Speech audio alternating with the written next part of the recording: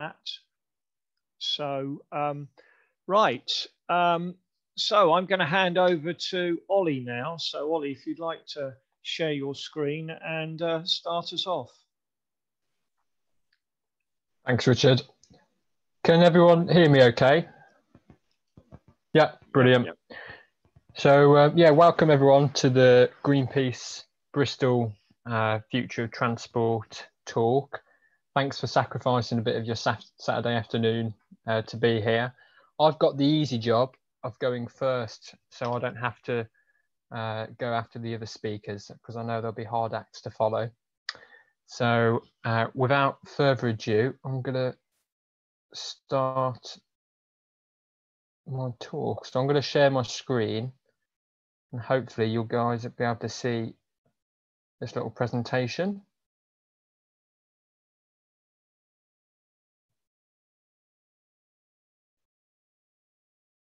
Okay, can everyone see that? Brilliant. Okay, so I'm just going to set the scene then.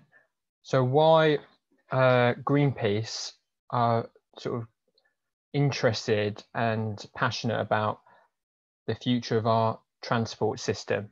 So Greenpeace is calling on the UK government to fix transport in the UK, making sure that everyone has affordable, accessible, safe and sustainable transport.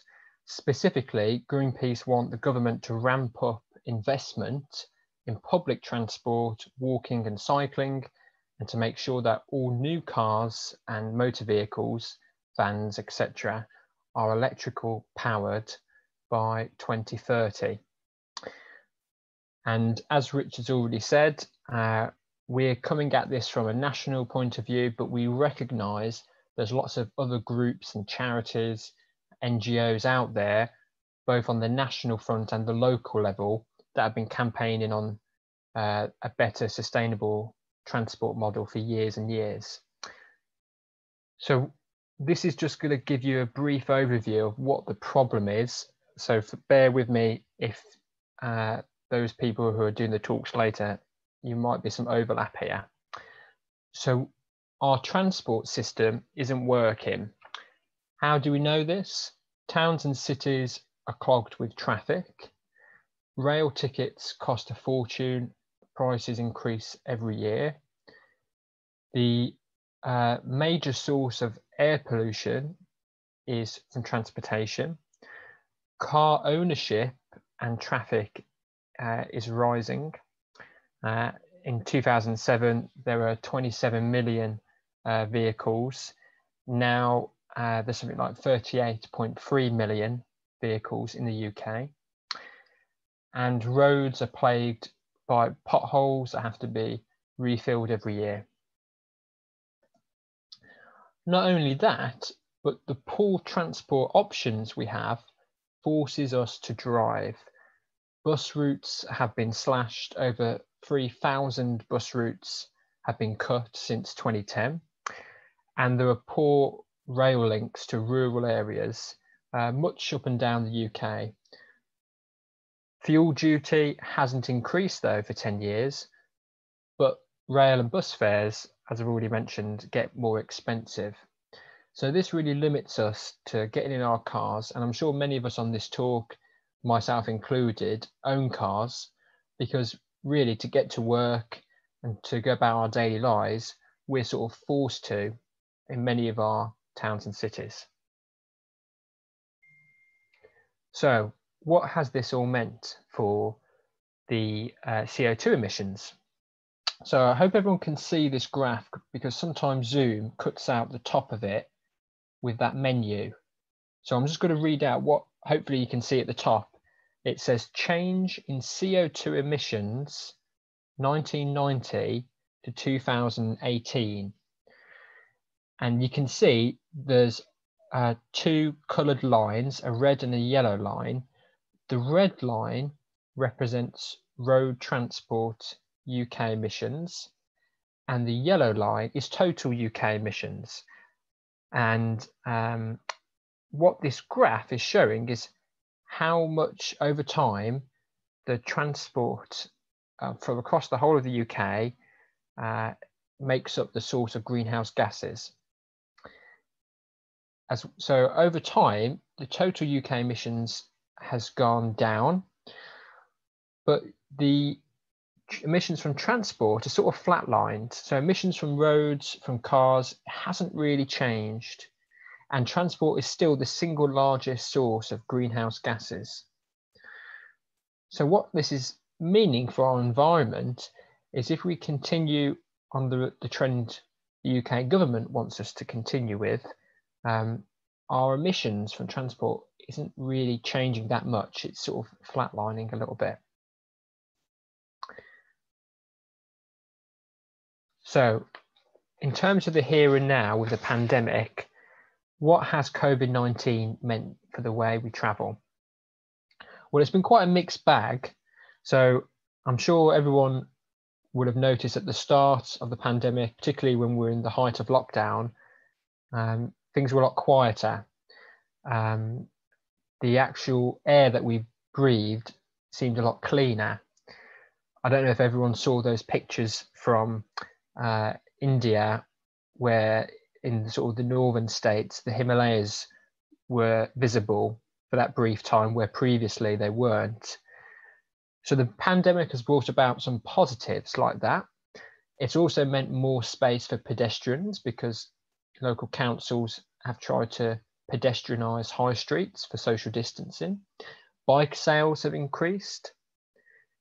So you could argue there's been lots of good things, but it's not as simple as that.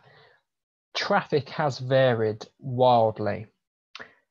Working from home has meant there's been some drop in traffic and rush hour, and that's meant maybe less people commuting, but traffic has since returned. Fewer people are also on public transport, so they're more likely, if they are to go to work, they're more likely to drive. So whereas that early lockdown gave us a taste of what a quiet and idyllic transportation system could look like in the future, what quiet roads could look like, what safer roads could look like, things have changed, unfortunately. So not all of these changes have been positive. The government has started to take action, and there has been in the last few years some increases in cycling infrastructure. But the problem that we're really facing now is the government still plans to spend billions of pounds on new roads. What that means in concrete terms is they want to create 4,000 miles of new roads. Okay, it's 27 billion pounds in total over the next 3 years. And why do they want to spend all this money on new roads? Well, most space on the roads is taken up by cars. So they're envisaging that there'll be more people driving and using the roads in the future. But that's not the solution Greenpeace is calling for. We're arguing that the solution is to give people transport choices. A lack of decent public transport system is a major barrier for people to take the train and the bus. And when they've done studies, I think the Citizens Advice Service did this study to what were the major barriers for people getting a job and holding down a job full time. And it was a lack of decent public transport in major urban conurbations. So Greenpeace is arguing we need more public transport options, more investment. We also need to widen footpaths. We also need to create more cycle lanes. Local councils, like in Bristol, need to think about low traffic neighbourhoods where they make maybe a traffic-free zone or limiting traffic to certain times of the day. And we need more electric vehicle charging points. And I know that can be a bit controversial, but there might be something later, if we've got time, we could talk about the end as well, how that can be part of the solution, because I know they're quite expensive up front, but electric vehicles can be sustainable if used over a long time, and more on that hopefully later as well. So Greenpeace are arguing all of these solutions is what we need together. It's not just one fix. So the right kind of investment would help with our transport system. And in England, this means spending another £10 billion per year. So that was kind of a brief overview. So like I said, the pandemic is going to be everyone's most important issue for quite a while, and rightly so. But we can't neglect this. Transport is also another issue, another area of our lives that's been affected more than most. And the day-to-day challenge of getting where you need to go safely has been made a lot more difficult. And this disruption might last for many, many more months.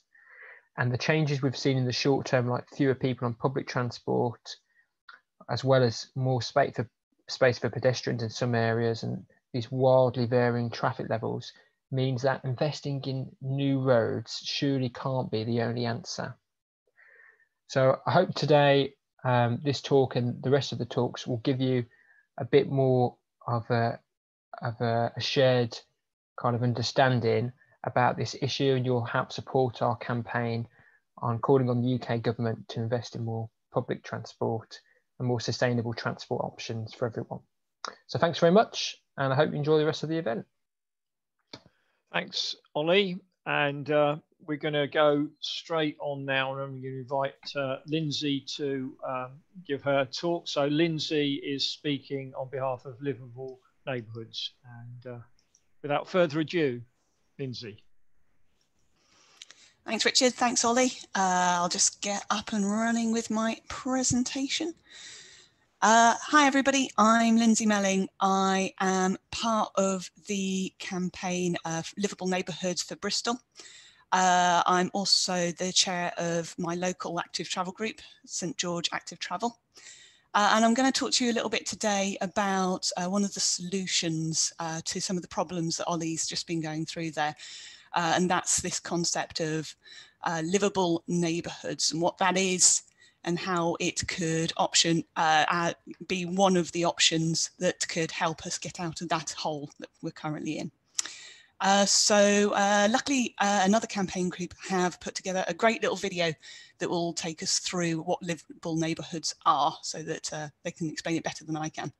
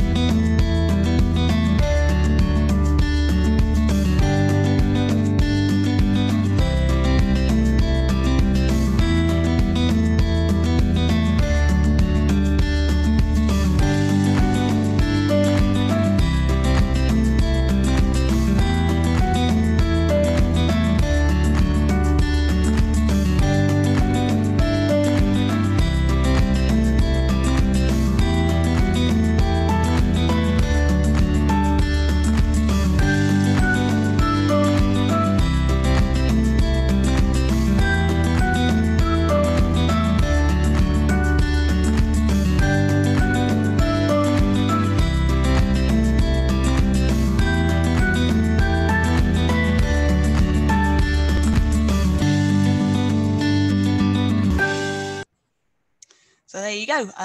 Livable neighbourhoods are residential streets and areas where through traffic is discouraged, and other types of modal traffic like cycling, walking, but also wheelchairs, scooting, all those lovely non-car based modes of transport are encouraged. We do that by putting in modal filters, the idea being that you're filtering out the motor traffic, but allowing through the active travel. So it's actually a very cheap and easy way of making places nicer to live and nicer to travel through, and whilst encouraging people within those places to travel more actively as well. So let me give you an example of some of these modal filters that we're talking about. So like the video said, they can be bollards. In this case, we've got a very beautiful one with some planters in, with some nice trees and things as well. They can also be bus gates. Many of you living in Bristol will know about the bus gates that they've put in the centre now on Bristol Bridge and Baldwin Street, which allow through the taxis, buses, motorbikes, etc., but stop people in private cars. So there is kind of like different levels of what your modal filter can be. It can be kind of fully permeable to certain types of traffic, or it could be much more of a permanent option like this. You can have options which allow through emergency vehicles, for example, as well, like lockable bollards or crumple bollards as well. So what are the benefits of a livable neighbourhood? Well, cleaner air. The streets can tend to be quieter and more peaceful because people aren't cutting through those areas. I live on a notorious rat run in St George, where people are basically cutting the corner off going from the north of the city to the west. And it just having a modal filter in there or a livable neighbourhoods approach applied would mean that we would instantly have no speeding, less pollution, make it much easier for children to be able to scoot and walk to school, make it much easier for people to be able to cycle through to get to and from work. Now, this has already been done in various places. The Netherlands have been doing it for years. Various councils have been doing smaller versions, not calling it livable neighbourhoods for years. So you'll see modal filters while you're out and about. But Waltham Forest has really done it on a big scale. About 5 or 6 years ago, I think, they basically went on a whole scale project to change their entire area. And they put in lots of bollards, lots of bus gates. And the result of that is they've actually increased the life expectancy within Waltham Forest by between 7 and 9 months just in that time. And I can, yeah, so basically it's dramatic reductions in traffic volume and speed. But it's not just about taking those cars that used to drive through the area and just pushing them onto other areas. It's also about getting people out of those cars and changing to other modes of transport. This is because whereas when you were traveling from A to B before, you would just go the shortest possible route and it might take you 5 minutes. So those are those really short car journeys, which are a big problem, the ones that are under 5 miles. Once you've put a modal filter in the way, and now you can still get to your destination, but you have to go like on a much wider route, and maybe it takes you 20 minutes to get there now. Suddenly jumping on your bike and getting there in 10 to 15 minutes becomes a lot more attractive. And actually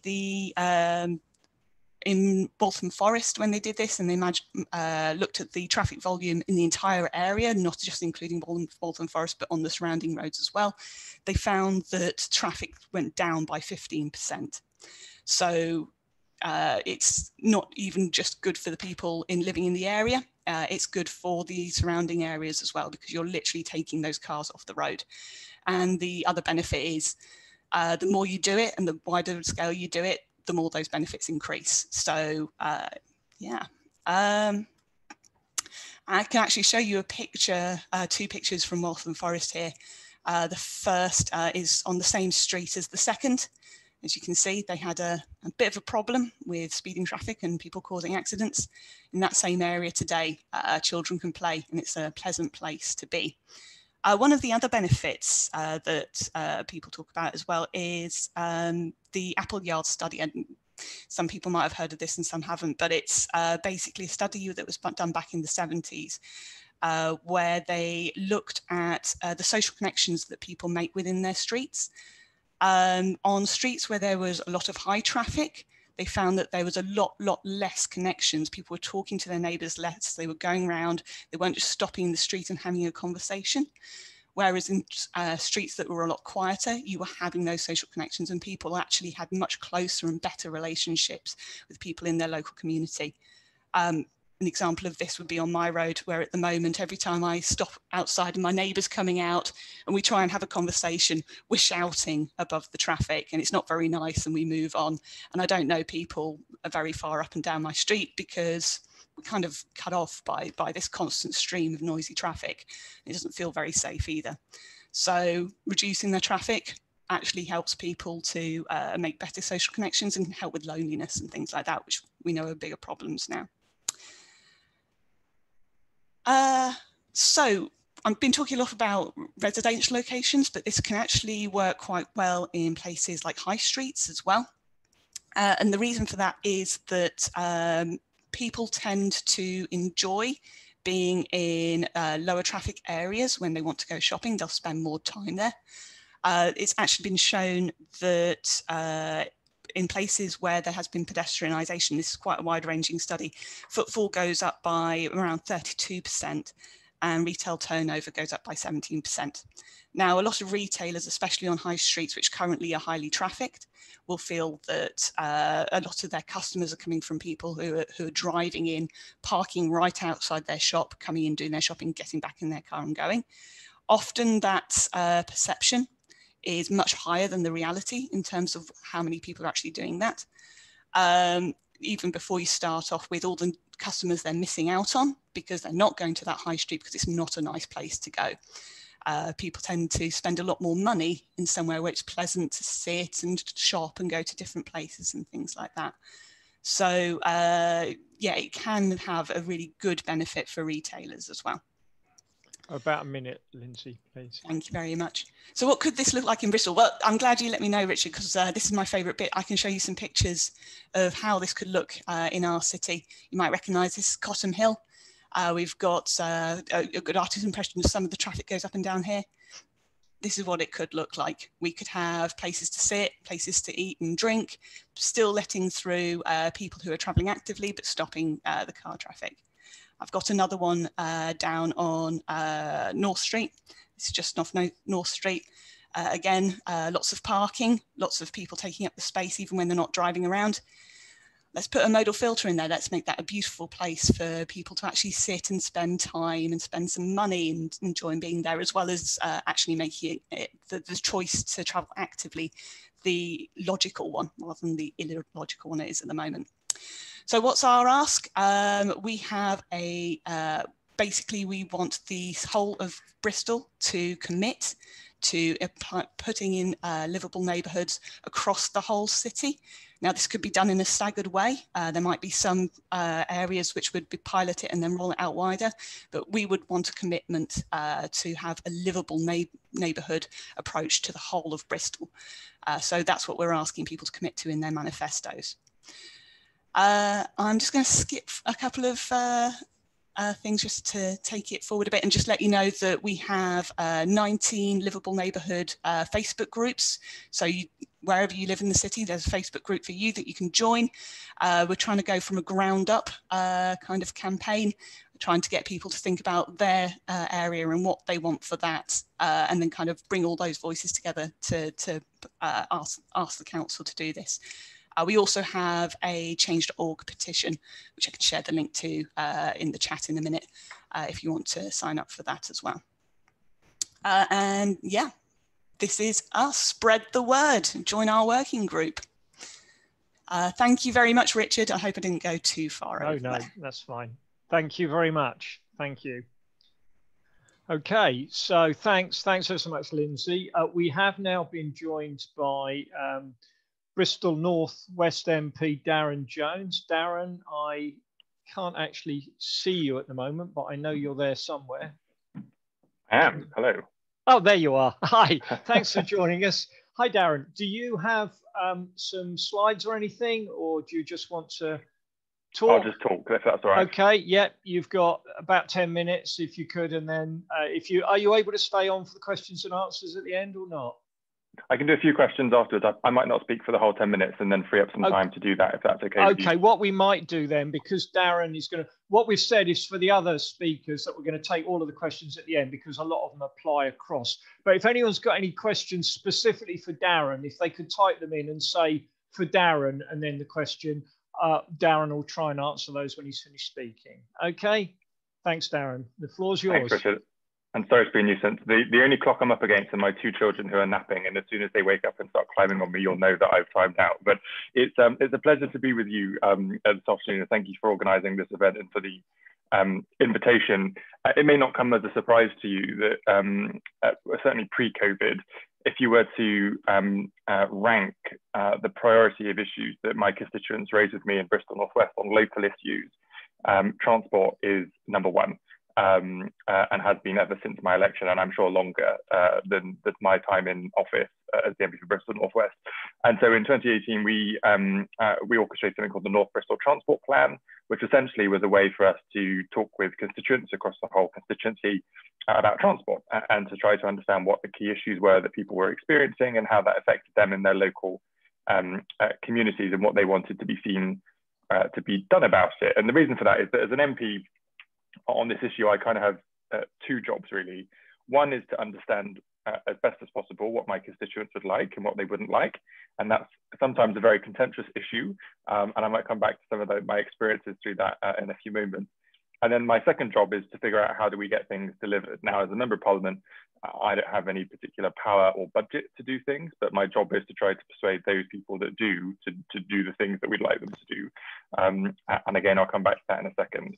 So in the North Bristol Transport Plan, there were some key bits of feedback. Didn't matter where you came from in the constituency, whether you were in Shirehampton and Lawrence Weston or in Henleys or in Lockleys.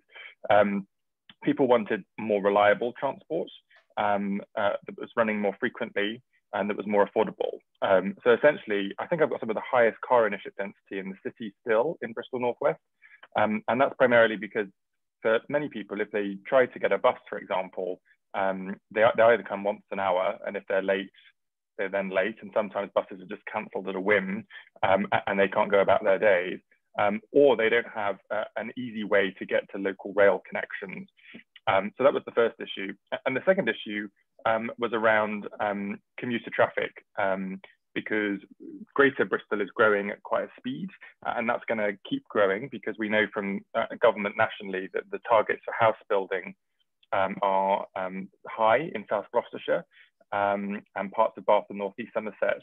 And I think in North Somerset too. In Bristol, we're still building quite a few houses, but we're running out of space essentially. So it's kind of going into Greater Bristol. And one of the great things of that is that Bristol and the Greater Bristol region is a very attractive place for people to want to come and live. And we celebrate that because we think we're a fantastic place to live and work as well.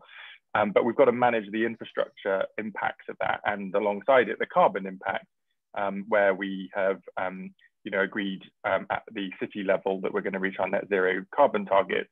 And so the issue for commuter traffic is really important because one of the things that we find, especially on the A418, which comes from kind of Cribbs Causeway down through past Henbury, in through Westbury-on-Trim, over the Downs, and then into the city centre, that gets particularly congested, but also for people coming from Portishead over the bridge on the M5 and then through down to the Portway. And then, of course, the M32, which is, well, half of it, oddly, is in my constituency. The other half is Kerry McCarthy's Transbaby going north or south. But those 3 bits are points of congestion for commuter traffic that are envisaged to get heavier in the future. And so the conclusions we kind of came to in our North Bristol Transport Plan was that we wanted to see both of those tackled, but the priority had to be around clean public transport. So people's preference were for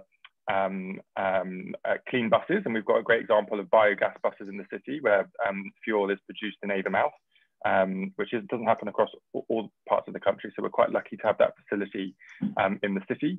There's obviously discussions at a national level about hydrogen buses, but we're some way from that at the moment. But the really interesting point from my perspective was the multimodal kind of demand from people. They didn't want to see a kind of random park and ride plonked here and a bus stop over here and a bit of a cycle lane here that didn't really connect to anything. They actually want to see these things come together in what we call transport hubs. And so the proposals that we ended up then putting forward for sites like the new Henbury train station, for the expansion perhaps of the park and ride in Shirehampton, for conversations on the Lockley side, or it's a little trickier over there, is that instead of making a kind of single use decision, let's bring together park and ride with clean bus technology, cycle lock up and hire, EV charging access points, and make sure that there's connected cycle lanes that can bring you from the hubs into the centres of where you are. And we've had some success in doing that. The key point, I think, on how do you deliver these things is that it's always frightfully complicated and very long term. And I understand why that's frustrating for people. And you've got to go through all of these acronym-based decision processes to try to get things, business case approval, for then further work to get done for them to fully get integrated. But we now know that we're going to have the rail connection line extended from Bristol Temple Meads with a stop in Ashley Down at the airfield, which is obviously being developed into a new neighbourhood, and down to Hembury. We'd quite like that to be connected to the Avonmouth side called the Hembury Loop, so that you've got a loop that goes around the city. We know that there's going to be a bid for a park and ride at the Hembury site. Originally, it was on either side of the roundabout and you couldn't walk between the two. So we suggested maybe it would be sensible to put it on the same place so that people would use it. And we've started to see EV charging, for example, increase at the Shirehampton Park and Ride as well. So we're slowly starting to see action coming forward. A key priority for us, though, is that with the planning changes that are being put forward by the government, we want to make sure that the funding allocations for infrastructure are not delayed. There's some concern that developers will be able to agree different funding allocations for infrastructure at later stages, and that councils may end up more on the hook at earlier stages when at a time when they don't really have much cash for obvious reasons. And so we've still got quite a lot of work to do, and we're expecting some primary legislation in the new calendar year where we're going to be talking about these issues. And then for us, across Bristol in the west of England, we have various tiers of government. And the theory being, and the reason I supported the idea of a regional mayor through the West England Combined Authority, was that we'd have some connection between the cities, and ideally bidding for a kind of a more advanced transport authority. Unfortunately, that's not happened yet. There's an election coming up for the Metro Mayor next May, so people might wait to ask those questions when that period comes up, because to me, that ought to have been the #1 priority. There are still some headaches. Again, I remember having to be part of a conversation where a bus lane was coming down one side of a dual carriageway on one side of a council boundary, and it was going up on the other side of the dual carriageway on the other one, so they wouldn't connect. And you just think, gosh, I mean, surely this can't be that complicated. But the good news, and I think the good news for the purposes of our conversations today, is that the majority of people that I speak to agree on all of this stuff. There's always contention about where you put bus lanes and turning restrictions and what it means if people have got driveways and all that type of stuff that you need to work through. But the best way to work through it, in my view, is by bringing people into the conversation. And we have to improve, in my view, how we do consultations on these issues. It can't just be, a sign up in the local library, not that we can really go there at the moment, and a kind of website portal that's open for 30 days, because most people miss it. So I think we've got to be very proactive in talking about these things. And some of the advantages that Lindsay was talking about in her presentation, which I know some of my constituents on first glance would be like, oh, I don't know about that. But actually, when they thought about it and talked through it with people, I imagine they'd be quite supportive of some of these things.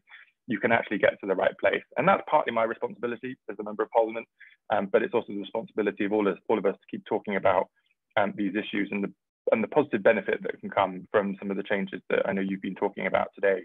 I'll probably just leave it there if that's all right, Richard, but I'm happy to answer any questions that people have.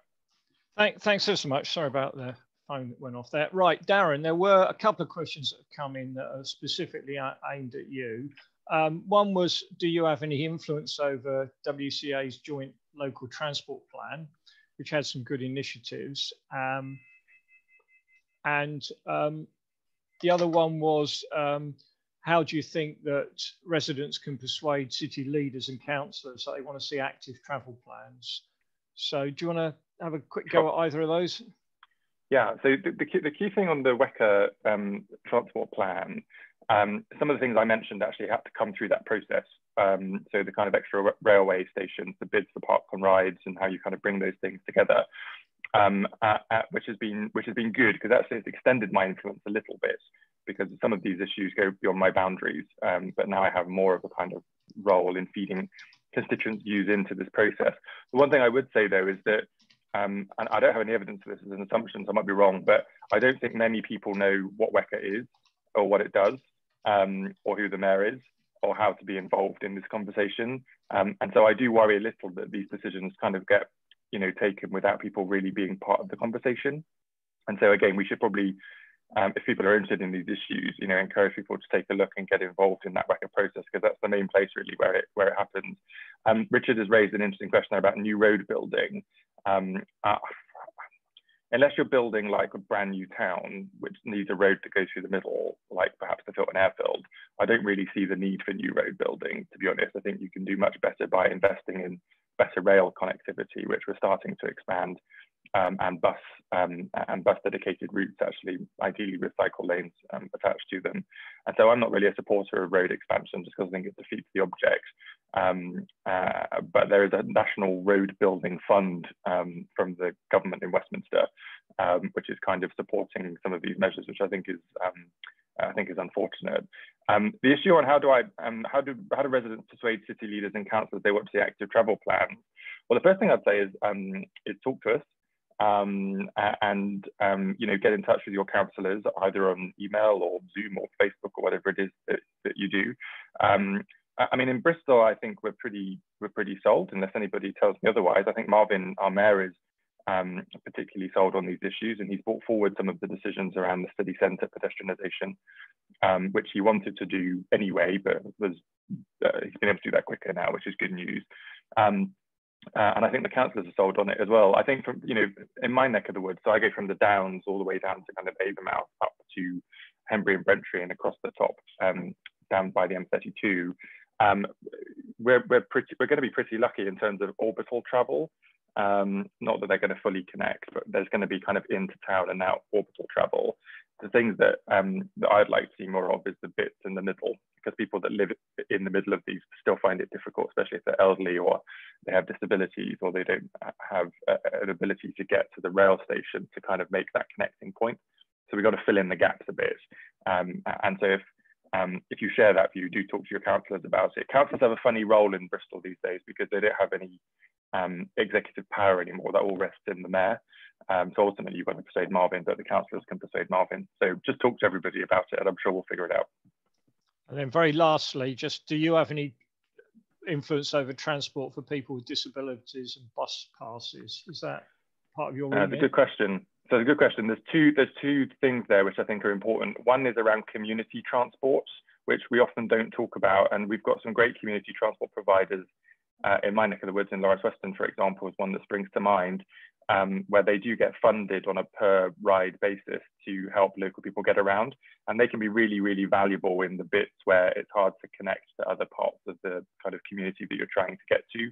But they are always constantly fighting for funding and support, and it's a bit of an uphill struggle, and it's only through the hard work and dedication really of volunteers that these things happen. So I would like to see an expansion of kind of more local community-based transport options and supporting them to have clean vehicles as opposed to having to buy old diesel minibuses that they can get for cheap because they haven't got much money.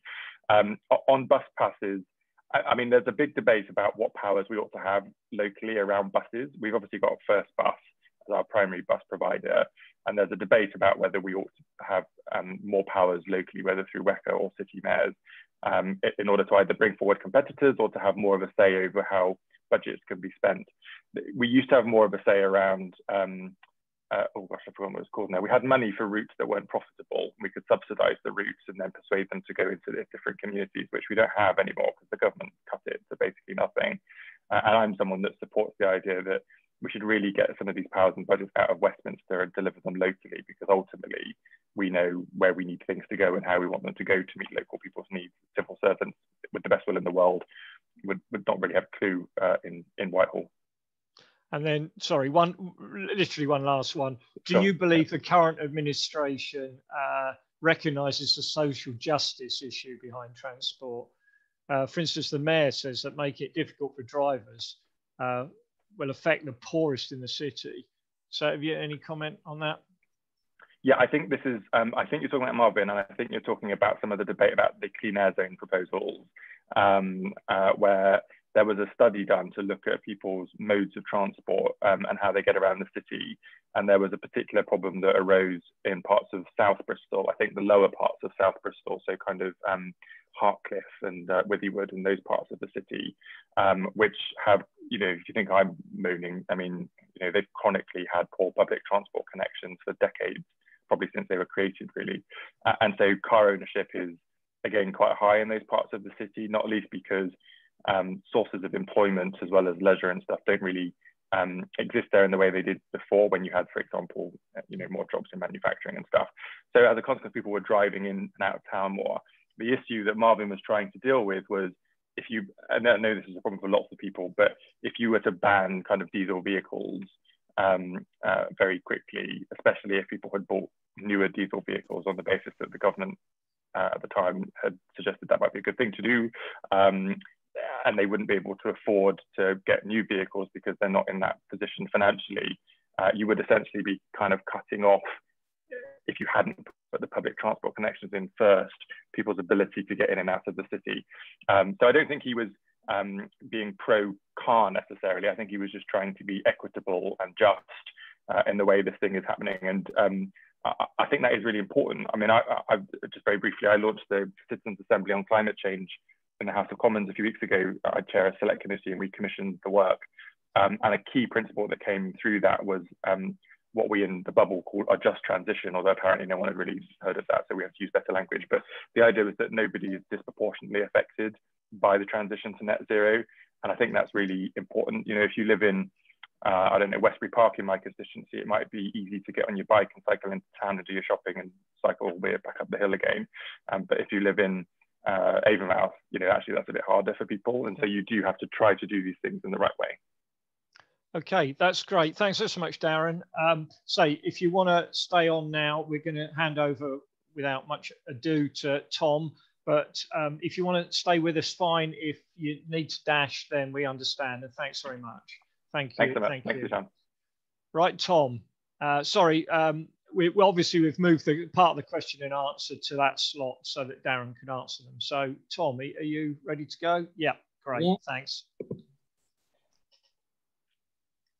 Good afternoon. So my name's Tom Swithenbank. I'm a volunteer with Bristol Cycle Campaign.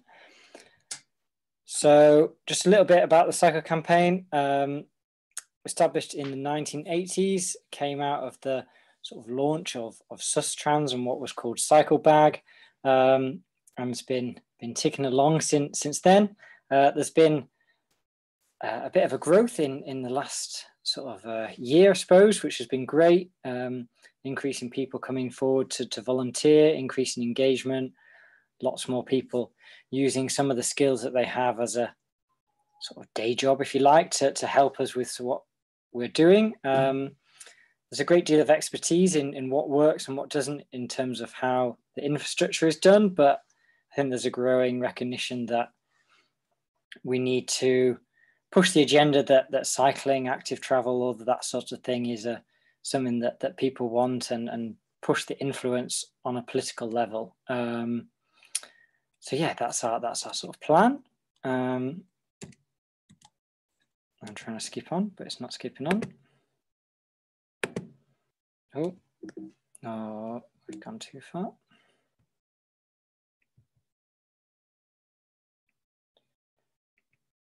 Sorry about that. I'll use this instead of the mouse. So yeah, these are some of our sort of principles that we think we'd like to stand by. So we like to listen to the community.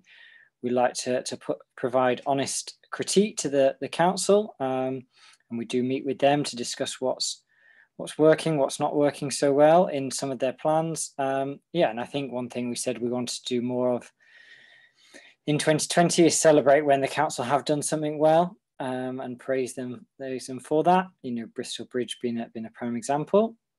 So these are our sort of asks generally. Obviously, it can get a lot more specific, but separated cycle lanes, low traffic neighbourhoods, policing of 20 miles an hour and road traffic offences, and yeah, as discussed by Darren, cycling to interact with other modes.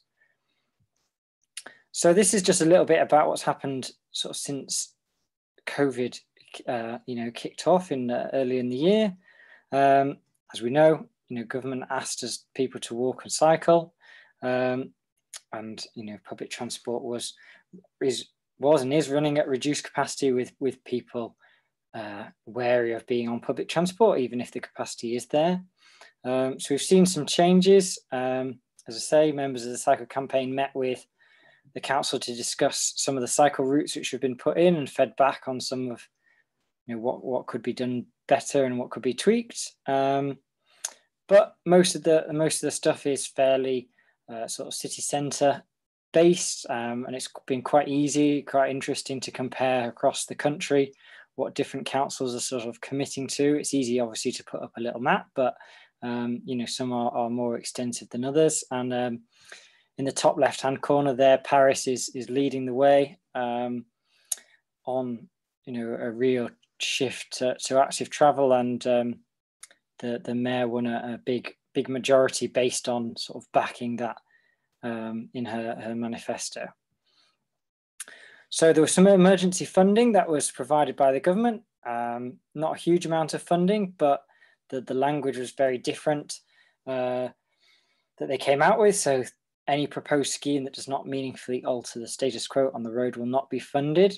That was their big statement, and that was quite a shift from sort of the language that had been used before, and obviously means that, I don't know, putting in a painted cycle lane like you might see in Stokes Croft down by Hamilton House, just that wouldn't get funded because it doesn't really make any sort of meaningful contribution to getting people to cycling.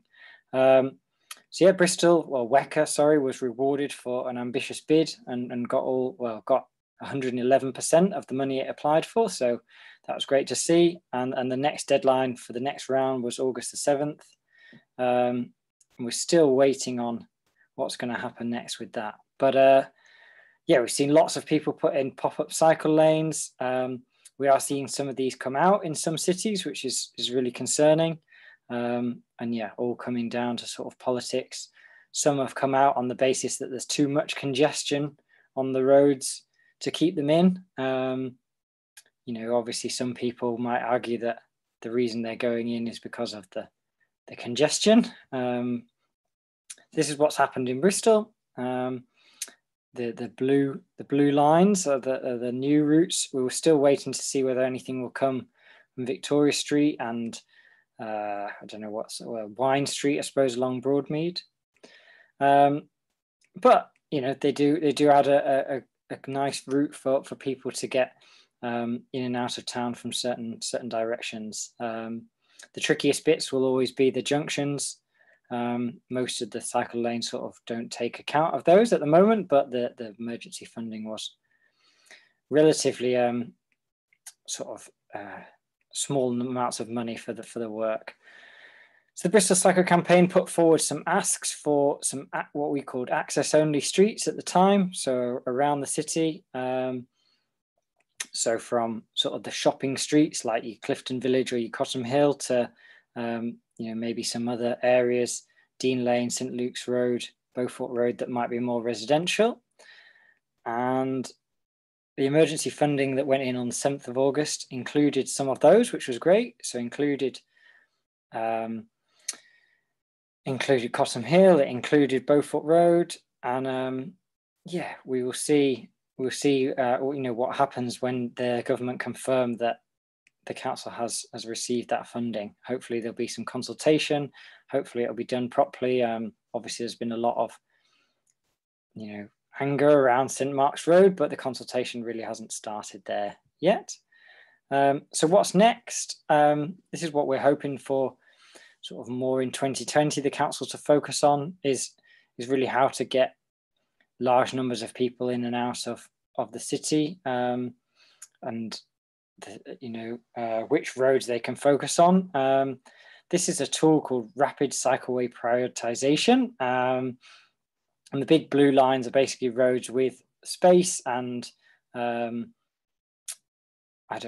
bigger algorithm to work out which roads are the most effective to put cycle lanes on. So you can see there Gloucester Road to the north and moving out to the south as well. There's some big opportunities. So we'd like the council to take those opportunities over the next couple of years. And just finally, recently we've seen this document called Gear Change come out, which is almost a sort of cycling and walking strategy. And this is going to set quite high standards, and the challenge, I suppose, will be to get councils to meet those standards. one thing that's sort of a big shift is that protected or separated cycle lanes is now going to become sort of the standard or the baseline, as opposed to being something quite aspirational. And there is a threat that if standards are not high, then funding can be withdrawn for other projects, so whether bus projects or road building projects. However, we'll see whether there's sort of the teeth to hold councils to and developers to those standards.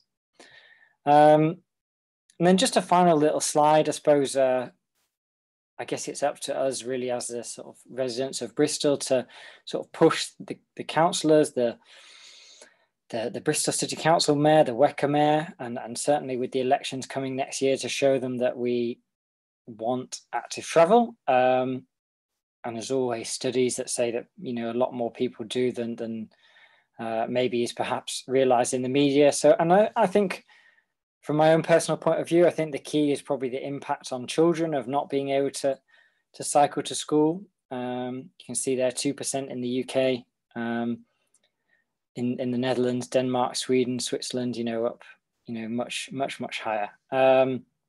You know, I've put there, do parents enjoy having to get their kids to school? I think most parents would, certainly in city centre Bristol, or the city of Bristol, would say that it is feasible for their child probably to cycle a couple of miles to school once they're in secondary school, but it's not safe enough at present. And then, yeah, the social justice angle, I think we touched on it at the start. Actually, 40% of job seekers state a lack of transport is a key barrier to getting a job. Something Darren touched upon. But yeah, I had a quick look while he was speaking. Bishoport Avenue to Queen Square is 4.7 miles. It's a very cyclable journey. Most people could probably, you could pick up a bike for £100 on a second-hand bike. But, you know, again, people don't feel safe enough. People perhaps don't feel like it's a thing that they should, you know, that they would cycle. Maybe they aspire to own a car. We need to overcome all of those things. And people in the lowest income groups are less likely to have a car.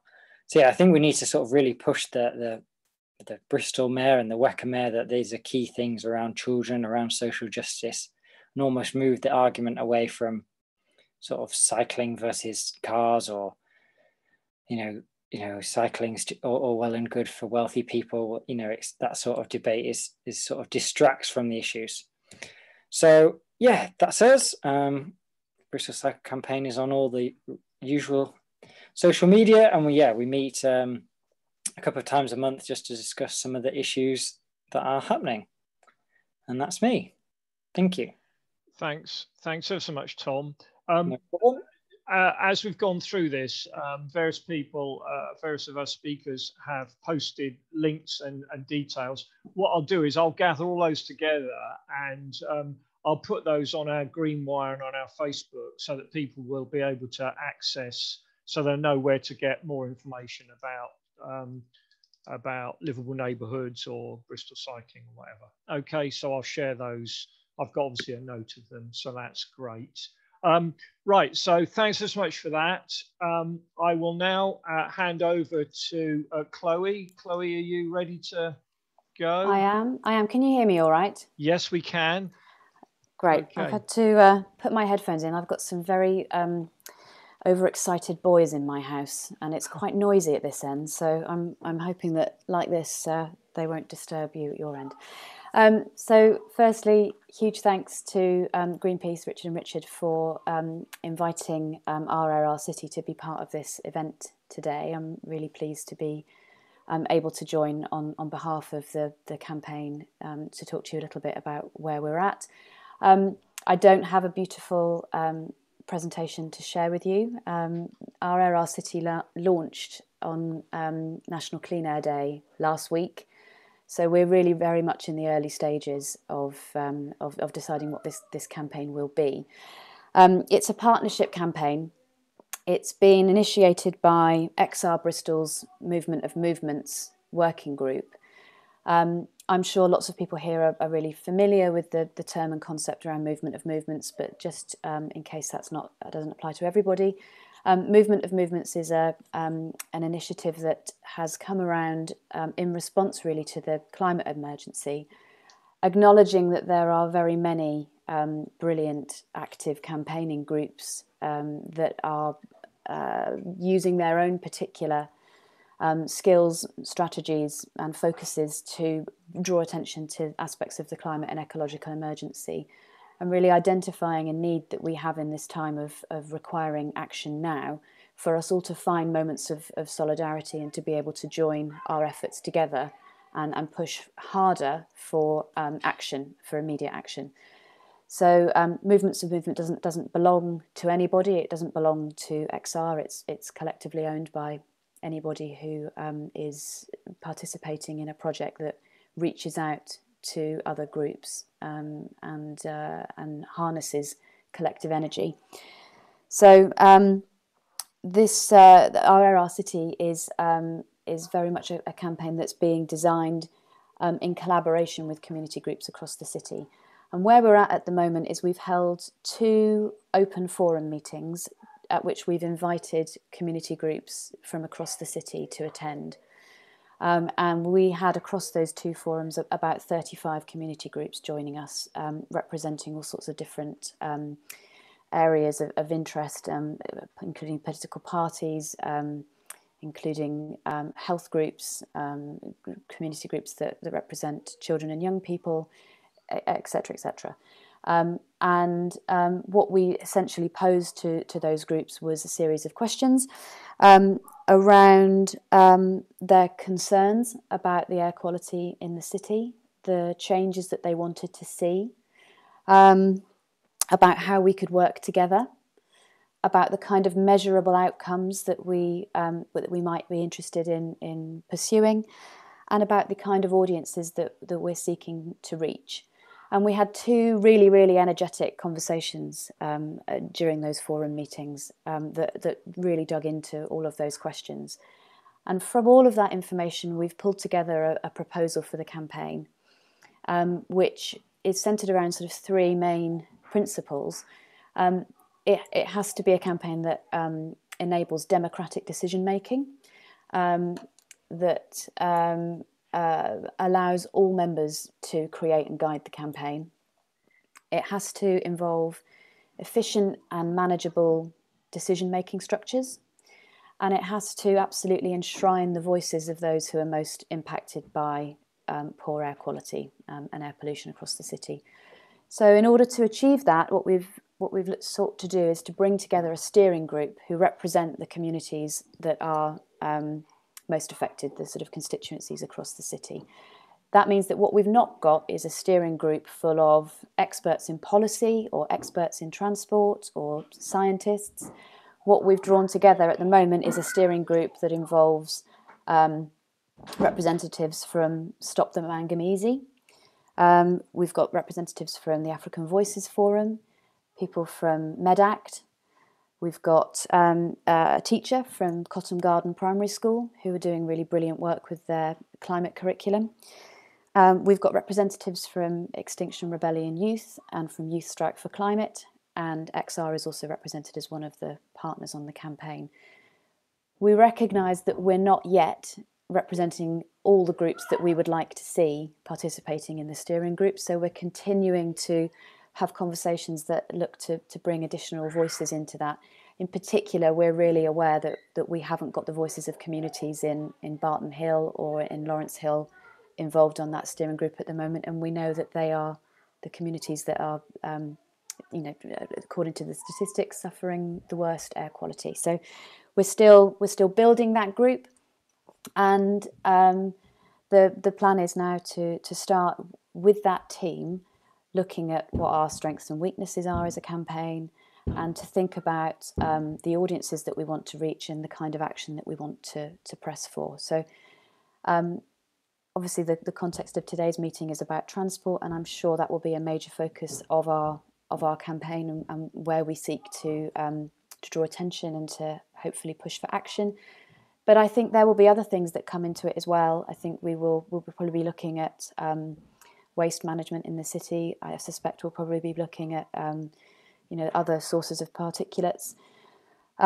But as I say, those aren't my decisions to make. Those will be the collective decisions of the steering group. And as we come together and continue these discussions, we'll find out more about exactly what it is that we want the group to be. But one of the opportunities I'd really like to take from being part of this conversation today is to say that we are really, really open to building really strong partnerships with other organisations across the city that are seeking similar kinds of outcomes to the ones that we're looking for, which is just overall improvement of our air quality, of course. And we're also looking to make sure that we're spreading out our engagement into community groups. So if anybody here today thinks that they would like to help us make some of those connections, then that would be incredibly welcome. And I really look forward to keeping everyone informed as to what the campaign grows into and how it moves forward. I think that's probably all that I need to say at this point, and be really happy to have further discussion and conversations. Sorry, thanks so much, Chloe. If you'd like to post a link or a contact details, either privately to me or in the group, so that I can include that when I put the thing up on Greenmire and on our Facebook page. Right, so now I'm going to go quickly through some of the questions that have been popping up. Thanks to all of our speakers who've spoken, and we've got about 20 minutes now up to 20 minutes for sort of questions. So I'll quickly go through them.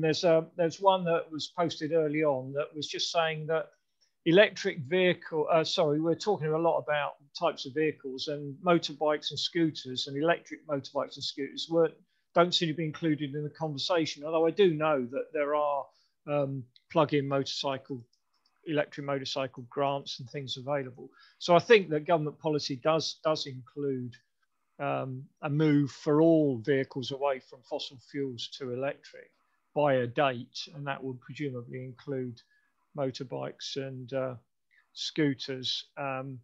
So I don't know whether anyone who, maybe Tom or one of the others, has got any comment about the electric scooters that are appearing in some cities, whether you see that as a positive move or not. Any comments there before we move on to the next question?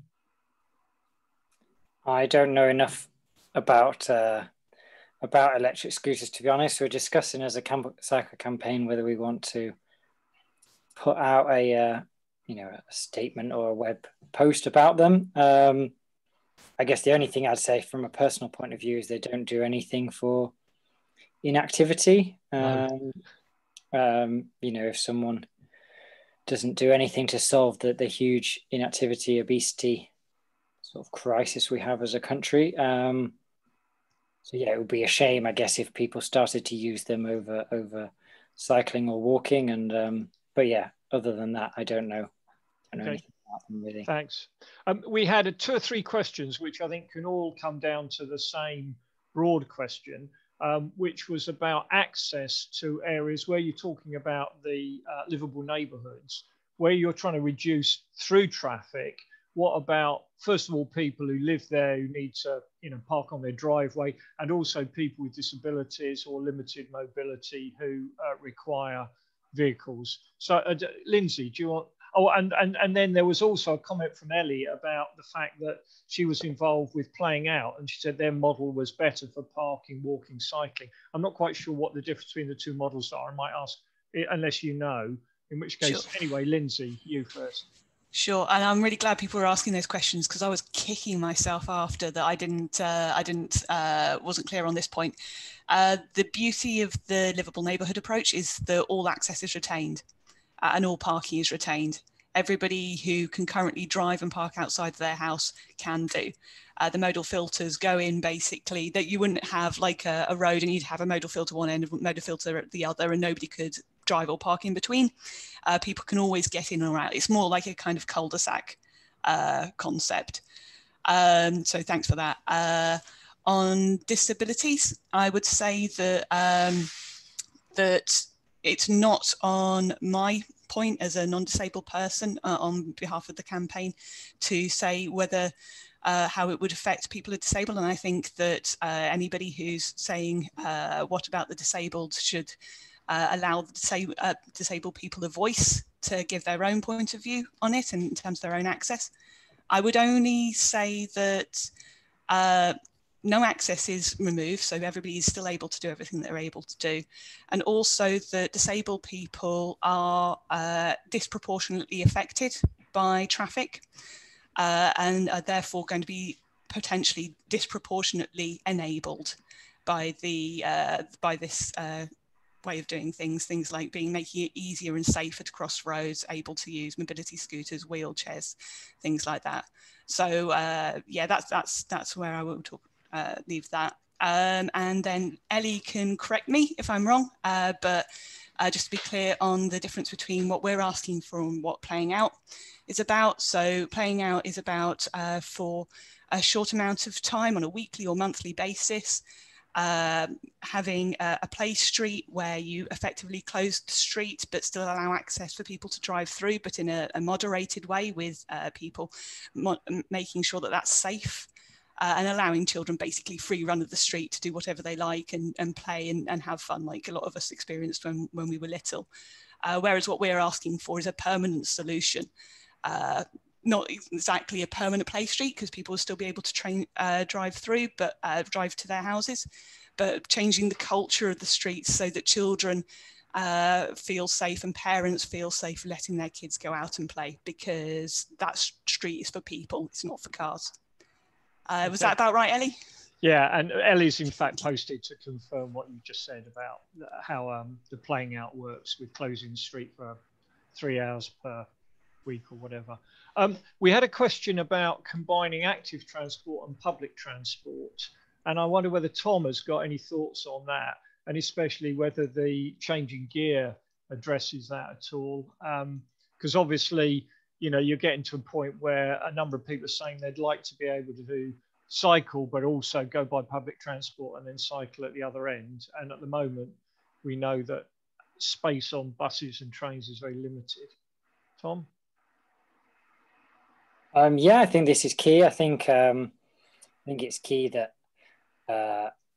the right place to put your bike at each end is really important, I think. And there's an excellent campaign launched called Cycling Works in Bristol, which is asking major employers or employers to sort of put their name behind and ask for better cycling routes, but also for locations for people to put their bikes, perhaps say at the park and ride sites that exist, and new park and ride sites, so that people can maybe park their car and jump on a bike and leave their bike there overnight. And yeah, we've also been working with Network Rail, talking about the new bike parking at Temple Meads, which has been moved out from the station platform to somewhere on the Friary. And although, you know, it holds a lot of bikes, and that's great, some people have described it as a sort of bike thief buffet. You know, just all those bikes sitting there, you know, in the dark. So yeah, I think it's really important that the right places to put your bike are at each end, so that people can use their bike and maybe leave it and get back on the bus to go head on their journey further. Okay, thanks. We've got things coming into the chat box, and Gavin has shared with us some thoughts, and he's saying more residents-only parking and a workplace parking levy that I know is something that's been talked about. There was a question that came in about how we go about lobbying and how we go about getting the government to spend more money on you know, active transport, you know, and not investing in roads. How do we get the people in power to change? And I don't know whether anyone, I don't know who wants to try and answer that one. I mean, we all know we have to keep lobbying. Oh, Richard, do you want to have a go at that one? I suppose that's the whole idea of having all these meetings up and down the country, is part of our transport campaign for Greenpeace, is to get that reallocation of money that the Chancellor's put aside for major road building projects up and down the country, and share it out amongst the local communities. And if you do look, I have actually posted a link to our Green Recovery, How Do We Get There document, which is 64 pages long. So if you were thinking, you know, what is Greenpeace actually wanting to do, then have a look at that document. Rightly or wrongly, this was controversial when I mentioned it in Bath, but the money allocated for HS2, Greenpeace is not seeing that as value for money, and we would rather that be spent in local communities, transforming streets, making transport affordable and accessible to as many people as possible. And so there's going to be a lot of lobbying at a national level. So if there are groups that could support our campaign to actually influence the Chancellor, and I have seen there's one or two other initiatives. I think there's a Change for Better Transport has been coming up in my inbox a couple of times this week. So yeah, that's something. But obviously, yes, your local councillors and your MPs will also have levers to pull as well. And we can't overlook WECA, which is the West of England Combined Authority, which nobody knows about, but they do have a lot of money to spend on local initiatives. And again, we need to make sure that that is well spent for the benefit of the communities here. Okay, thanks, Richard. One of the other questions that came in was a question about the cost of public transport, and especially for those with, you know, are the lowest paid or those with disabilities and that. And one of the things that Greenpeace has been, as part of our national campaign, one of the things that where we've costed it out, we said Greenpeace is calling for at least 10 billion a year additional public money on sustainable transport. And part of that was to provide free public transport for people on the lowest incomes. So we are, you know, that is something that we would want to see. And we are mindful of the fact that, as Ollie said in his presentation, you know, whilst the cost of fuel for private cars has not increased, rail and bus fares have gone up out of all proportion, really. So there's a mismatch there that needs to be addressed. So yeah, I'm just quickly going through these questions here to see whether I've missed any. I'm not. I think that was the bulk of them. People have been putting some links which I'll try and gather up, and also Ollie has shared with us 2 links. One was a way of contacting your local MP about particular local schemes that you'd like to see. So ways you can improve local transport. And then the other one is the Greenpeace national campaign, which is there to support these aims that we're pressing for, which is to try and get the government to stop spending just all of their money on new roads.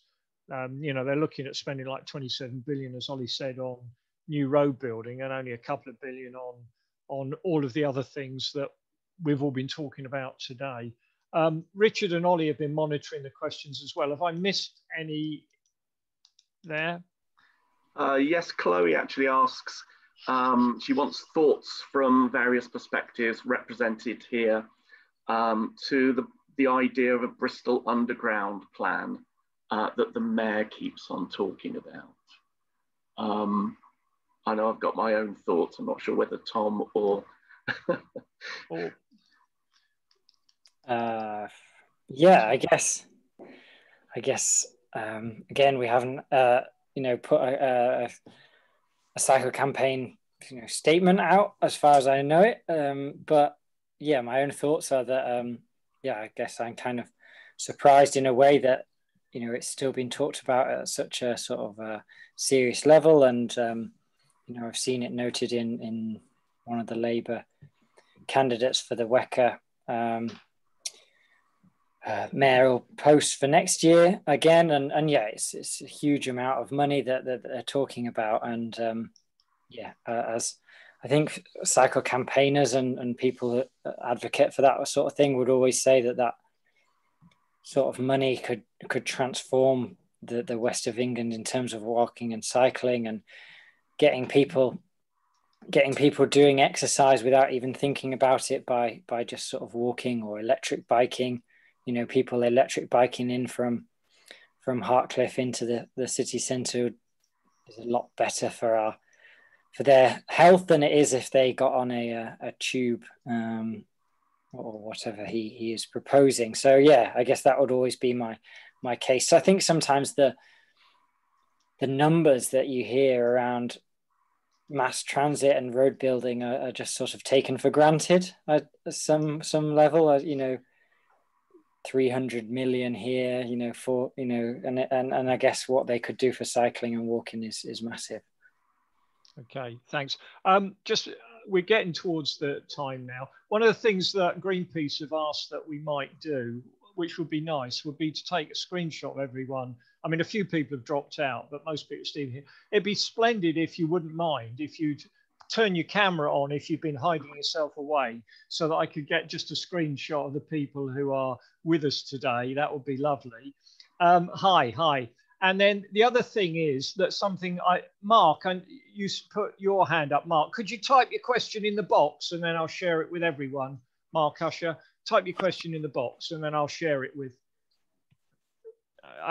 But one thing, just a question that I'd like to ask, because it's one that, and I'll ask it kind of to Tom and Lindsay, is one of the biggest challenges for increased cycling is that although men feel more confident cycling in the current environment, women and children much less so. Much less women cycle than men. Is that purely down to needing safer routes? Is that the answer here? Lindsay first, and then Tom maybe.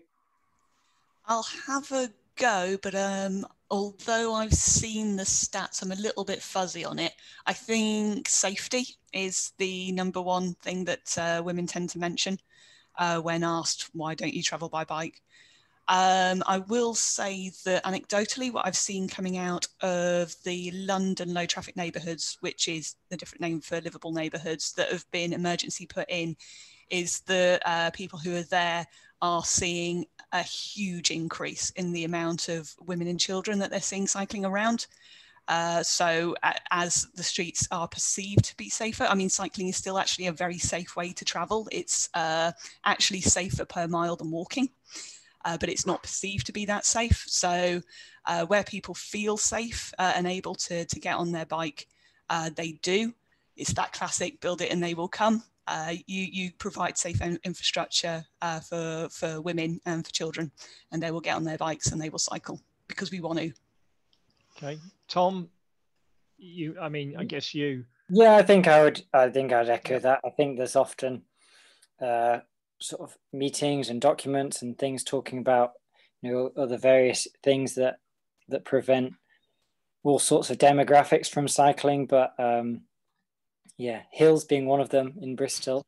But yeah, I'd say if you build stuff, then a huge number of people will get on their bikes. And I think as well, there's a sort of snowball effect that if it becomes more normal for women or more normal for you know, a Somali parent from Barton Hill to cycle, then that just keeps increasing the sort of the process. But yeah.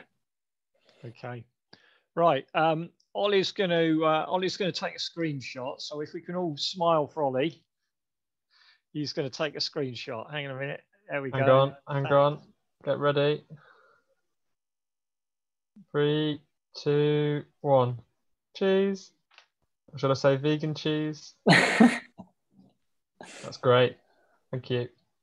Thank you, everyone. Have we got any last minute? I don't know if I missed any questions, Richard or Ollie.